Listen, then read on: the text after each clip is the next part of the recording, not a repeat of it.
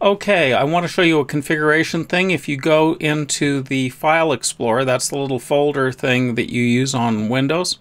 And this is done with Windows 11, but you have the same thing on Windows 10, and you go and you bring up the Options pane in it. You should be able to get to this menu. This dialog is exactly the same between Windows 10. Click on View, and you want to change a number of options. Display full path in the title bar is usually helpful for you finding stuff. Show hidden files so that you can see everything.